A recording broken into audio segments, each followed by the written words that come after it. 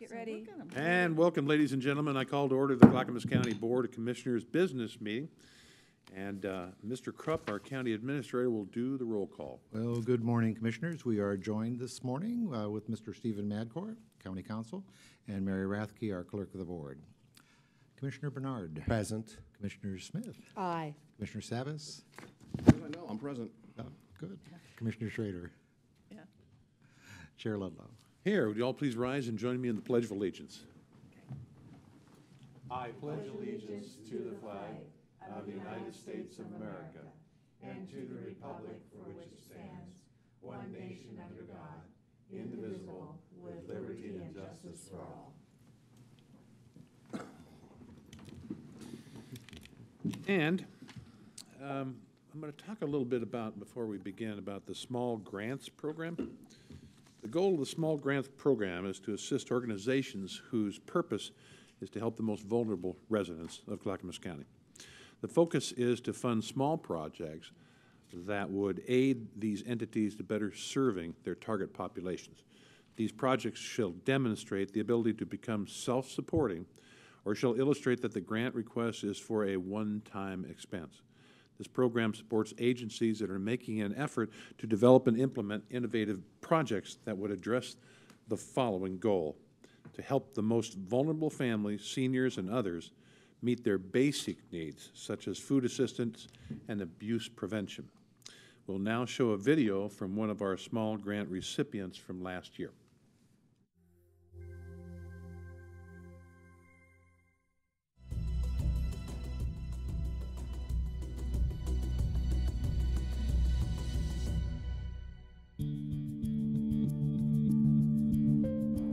Sycamore Lane is more than a picturesque slice of Clackamas County. It's also a premier equine therapeutic riding center. It's amazing. It improves mood, affect, physical ability, social interaction. There's so many benefits that come with equine therapy. It's hard to, categorize them all. One of the newer programs at Sycamore Lane, and one funded in part by a Clackamas County Board of Commissioners small grant, provides equine therapy for veterans struggling with physical or emotional difficulties. A disabled Army veteran who was seriously wounded twice in Iraq, Eric Bramwell has had trouble holding jobs and reintegrating into civilian life. Because of my disability, I struggle a lot with depression, anxiety. I've had 4 knee surgeries now, traumatic brain injury. I lost about 55 guys in my unit. My best friend, he died from getting shot in the back 30 times by one of our guys.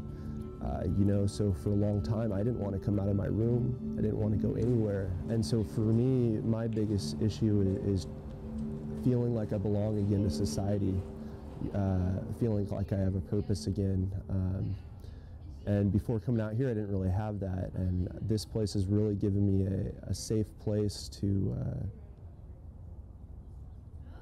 really kind of take foot in my life again and start moving forward to deal with all the stuff that I've been through. And there's just some sort of connection that happens when you're working with these horses. The founder and executive director of the 80-acre facility, local surgeon Suzanne Cleland Zamudio, grew up right here. Her family raised horses on the property. She established the center in part because her autistic son was not responding to traditional therapy. She and her husband invested their own money to build the facility. We decided to cash in one of our retirement investments to build this facility. And that's never a small decision, but this is something we believe very strongly in, serving people with disabilities and serving veterans. And so for my family, this is like a dream come true. The nonprofit facility opened in 2009, serving 6 autistic children. They now have up to 85 participants per week with disabilities of all kinds. There's a beginning and intermediate curriculum for veterans, which involves much more than riding. Before they ever mount a horse, they go through a number of exercises that promote bonding and trust with the animal. That relationship can be more powerful in affecting PTSD than traditional forms of therapy. One of my favorite times of the week is coming down here. So really out here, the horses have become our therapists, and through working with a horse, they can develop confidence, they can relearn how to build a relationship with someone. Horses are great. They read our feelings and emotions and respond to them, but they don't judge like many people might feel a human is doing to them. So the veterans can interact with the horses, they can bond with the horses, they can teach the horse something, and through that maybe learn something about themselves. There's something very calming about being around an animal that has this much power and connecting with it, and it puts you at ease and it teaches you to keep control of yourself, and no matter what happens around you, because if you spook, then the horse is definitely going to, and just keep it all nice, easy, even energy, and everything's just fine, just like the rest of life. Sycamore Lane received a county small grant because their program reflects the effort of the Board of Commissioners to enhance services to all veterans here. I expressed to Clackamas County that not only do we need money for wounded warriors who have exhausted their funding they can get, but I want to be able to serve all veterans, and that's not just horseback riding, that's counseling, that's group counseling, that's camaraderie. They come out here and they have a great time together, and it's great to see them feel embraced by not just the community, but a place they can go where they just feel safe and relaxed. I'm not on my own. I've got people that actually do care and they want to help me. And this place, Sycamore Lane, has been huge, just stepping stone for a lot of vets, just to start getting out there and go, okay, you know what, I'm not useless. And if I can pass it along to any other veterans, if we can use that money to get more veterans involved, to just show them, hey, you know what, you can still have purpose in life. Just because you're disabled or something has happened to you, it doesn't mean that your life is over. Well, do bear in mind that Sycamore Lane, Sorry. somebody's speaking to me. Oh, there we can do that.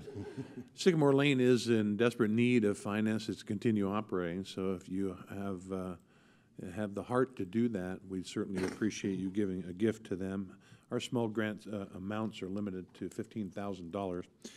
And you can find more online at clackamas.us/bcc/smallgrants.html. I think Mary's going to display something here in a second. But now, from tomorrow, you only have one more month to apply for this grant, to August 15th at 5 p.m.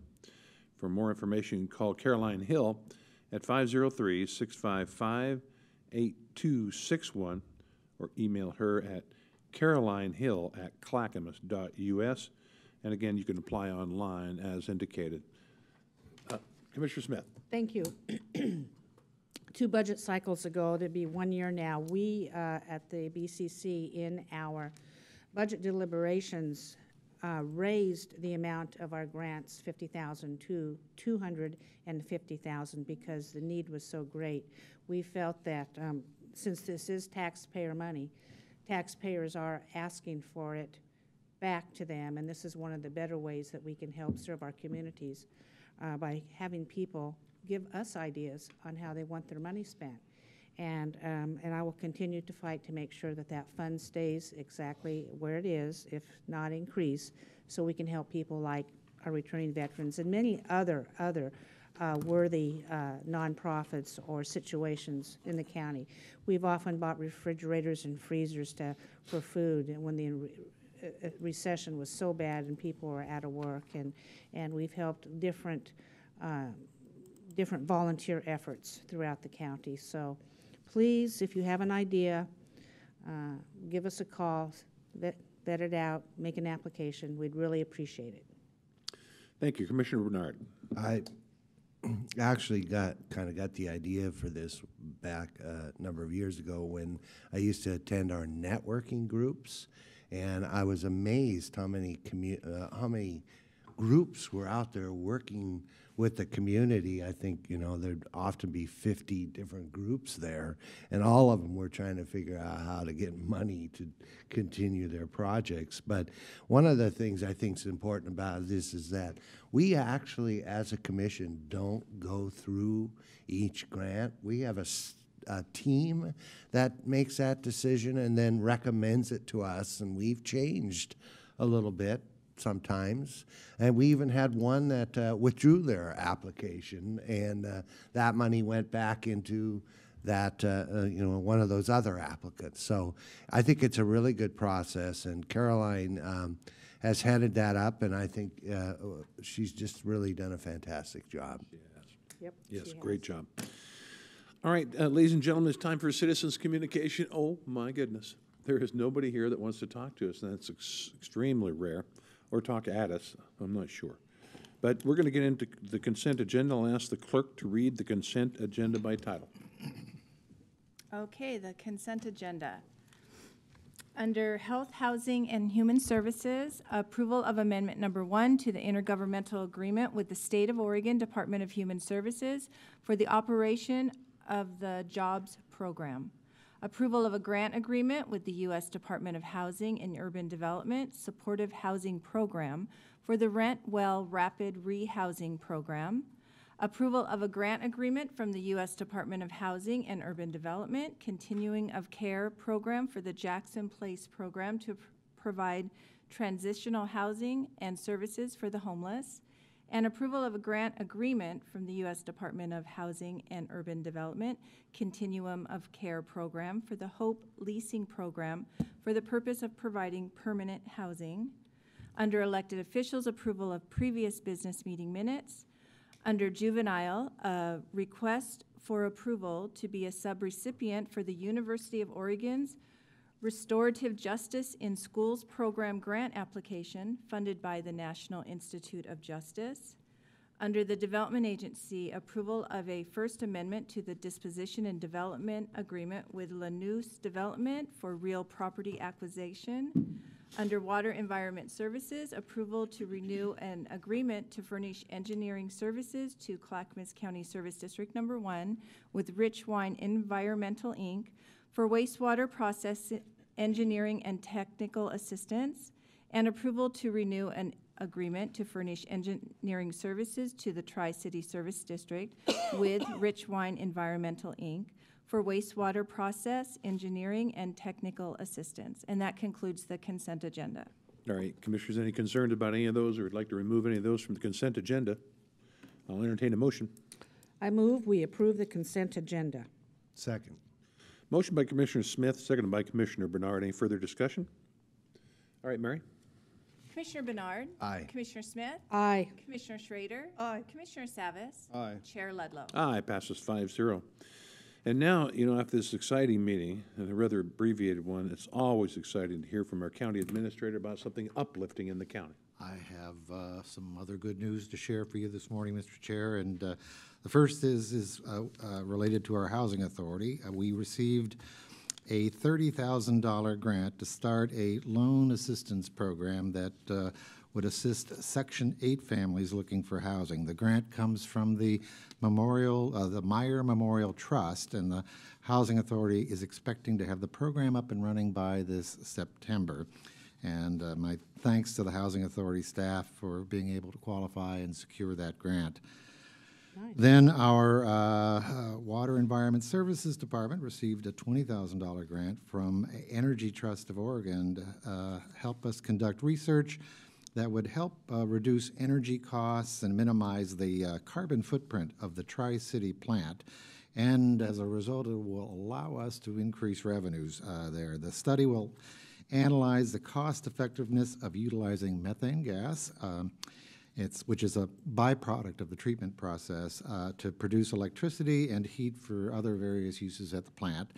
The research will also allow us to analyze the feasibility of treating waste from restaurants and other businesses in concert with the use of biogas, which could produce some additional revenue to the utility. And then finally, the Sheriff's Office joined forces with the Special Olympics of Oregon last week for the 30th Annual Law Enforcement Torch Run. And the 6-mile race benefits the Special Olympics Oregon, which held its Summer Games last weekend in Newburgh.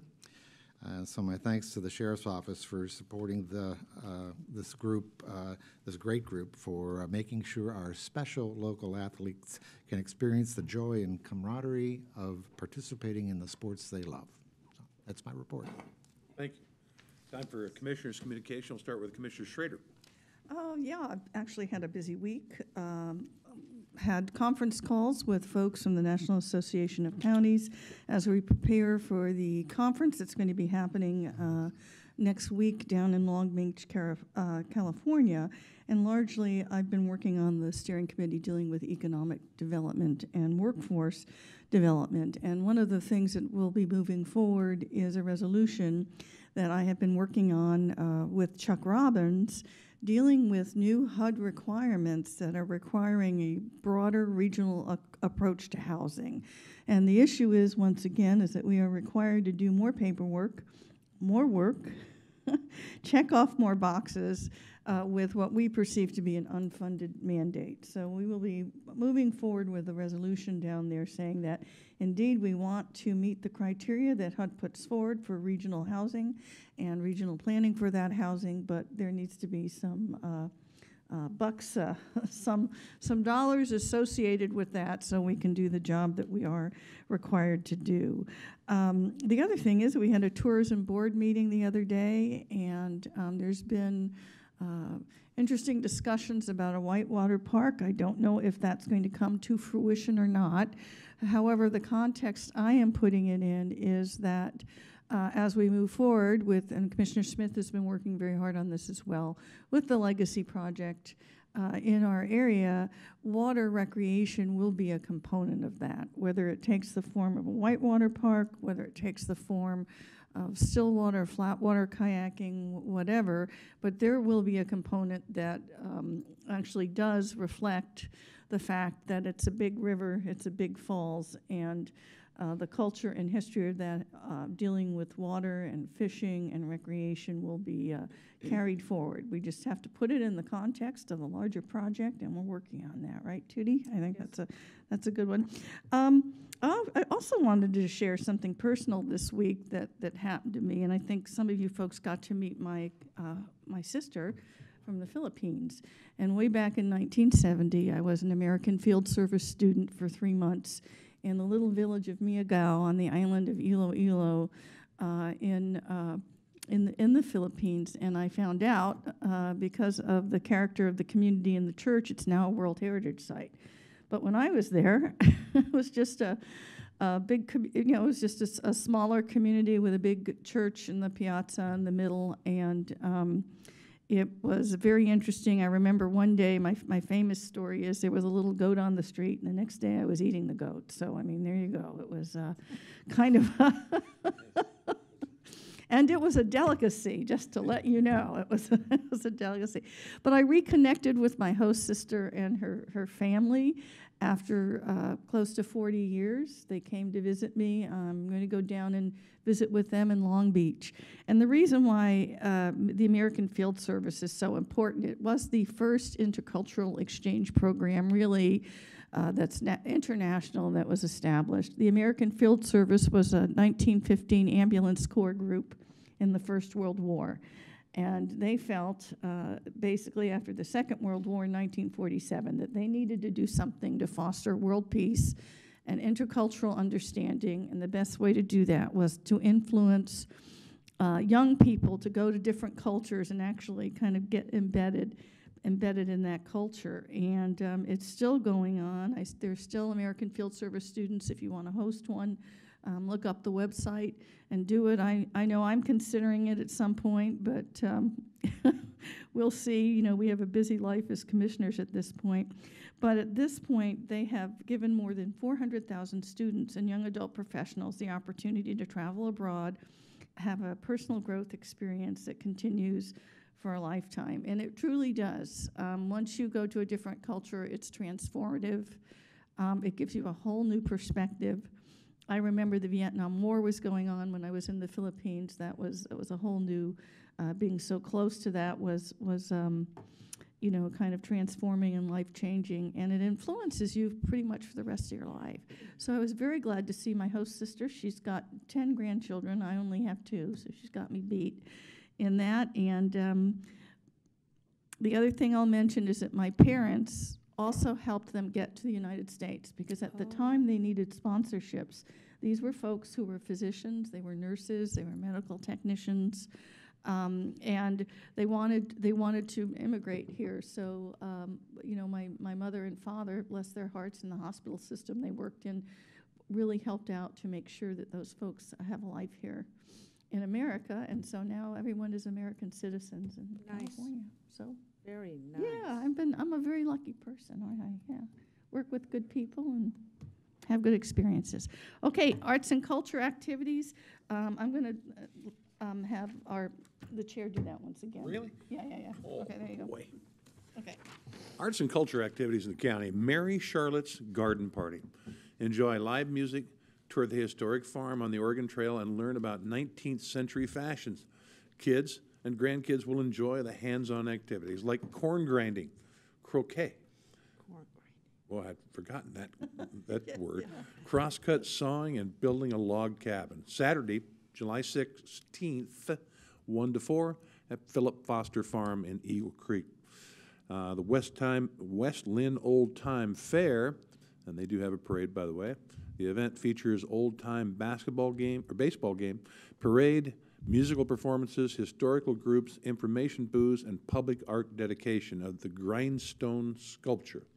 Friday through Sunday, July 15th through 17th, coming weekend at Willamette Park in West Lynn.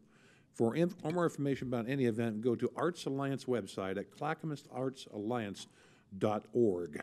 Thank you, Martha. All right. The next up is Commissioner Savas. Yeah, well, I went to a couple meetings yesterday, one being the North Clackamas County Parks and Recreation District, and discussing some possible projects in that area, and which covers actually Milwaukee, Happy Valley, and unincorporated Clackamas County from the Willamette River all the way to about 172nd. And followed by that, there was a real fun meeting last night with some library folks over there in Oak Lodge, and Commissioner Bernard was in attendance as well. And I was very impressed with the work that they have done, this Oak Lodge Library Advocate Group. Really put together a very comprehensive presentation, and there's just a lot of energy and excitement about what's possible, and just a real good meeting. Kind of warm at the firehouse, appropriately, but it was all good. I'm also looking forward to the NACO conference, and my focus there will be transportation-related stuff, and try to see if we can't get the I-205 project on people's radar at the national level. Nice. So that's where we'll all be for the most part of next week. Thank you. Go for it. And now Commissioner Bernard. So to the Oak Lodge Library meeting last night. First, I got to say that they did a comprehensive history of the district, which I will make copies for all you guys, including you. I think it's very good. It was a really impressive group. And there's probably one thing I learned is that, first, I think we ought to authorize this group to write an open letter to the citizens of Gladstone, inviting them to participate in a discussion about a library. there are citizens in Gladstone who are interested in this discussion.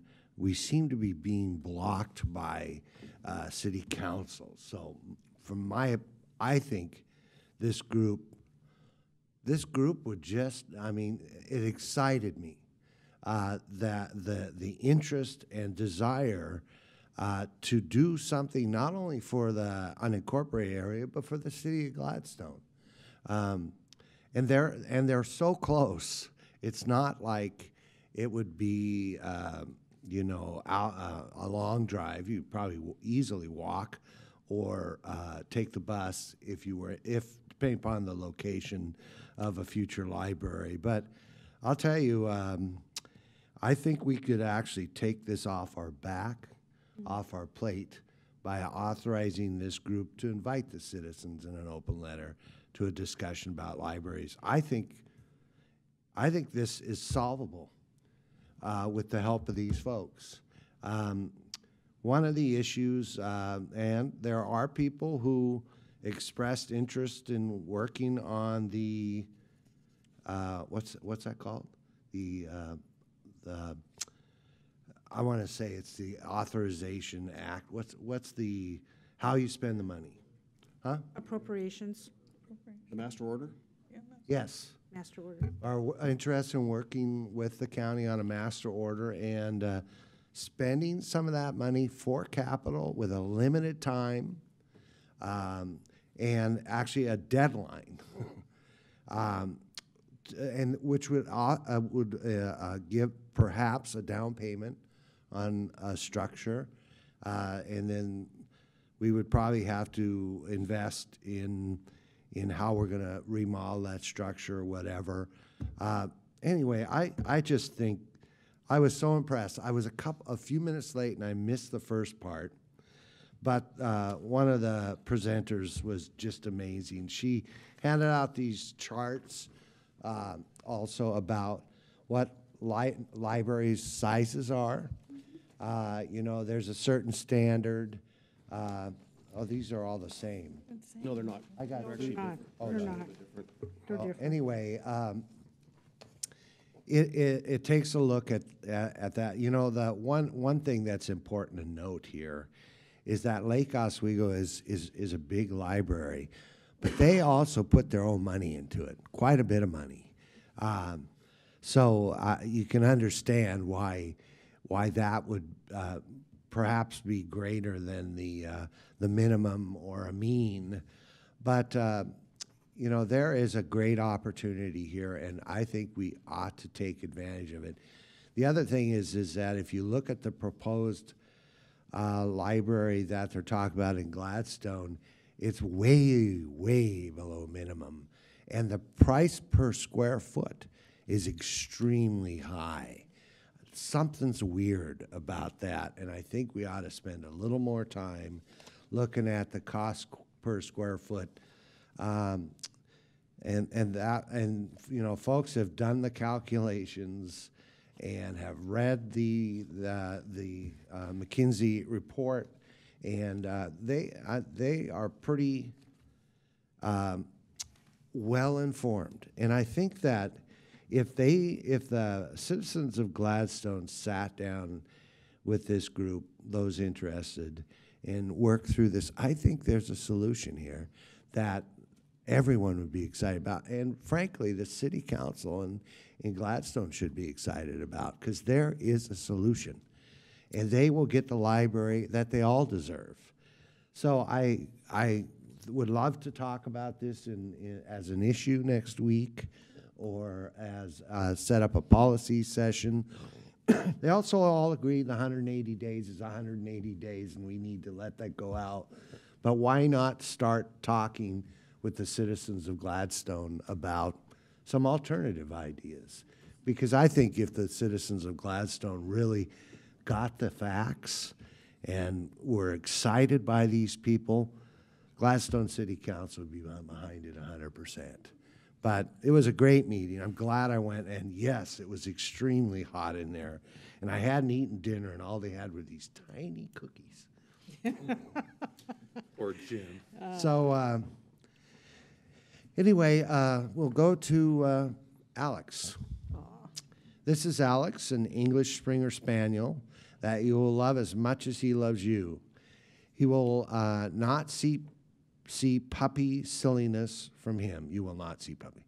You will see good manners. He sits and lays down when asked and offers either paw to shake.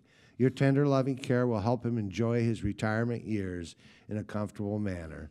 A soft bed, healthy food, and a little exercise, and a gentle pat on the head all sound so wonderful to him. Come meet him tomorrow.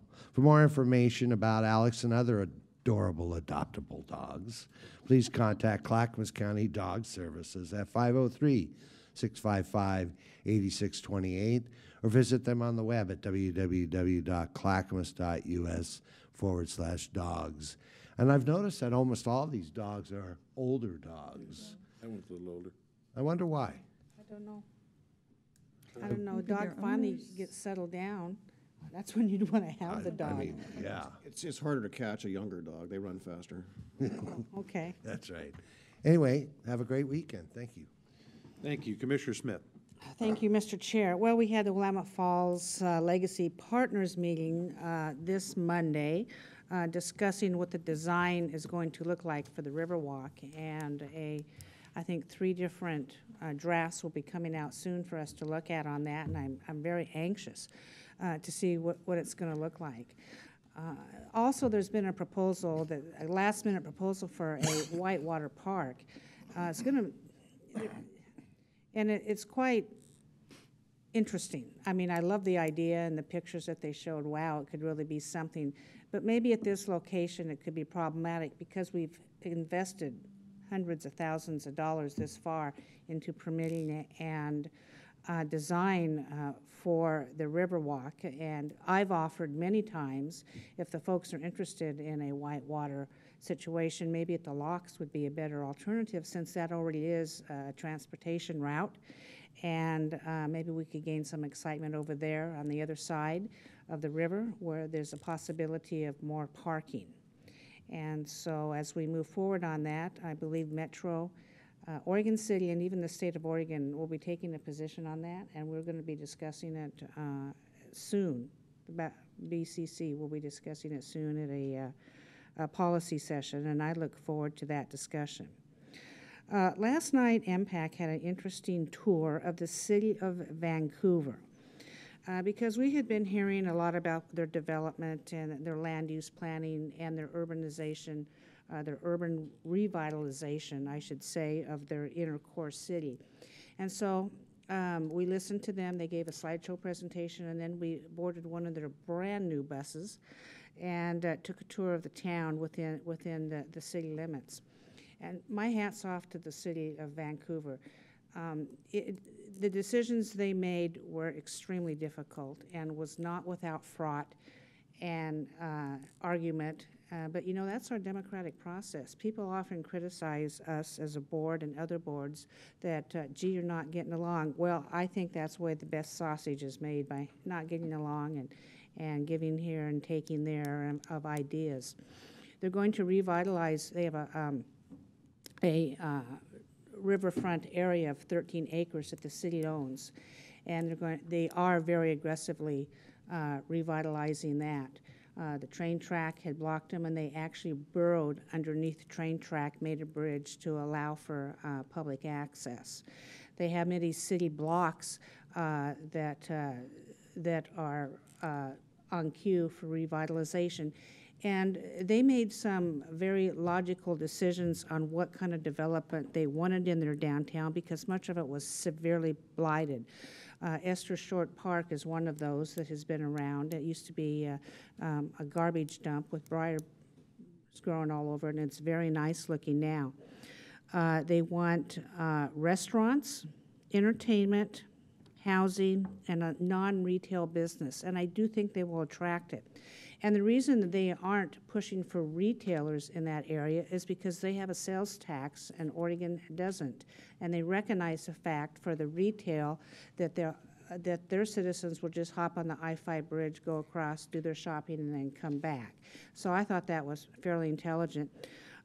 Also, they're attracting a professional class, you know, architects, lawyers, that type of stuff, because they do have their government hubs there. The city government hub is there, and the county, Clark County government is there as well.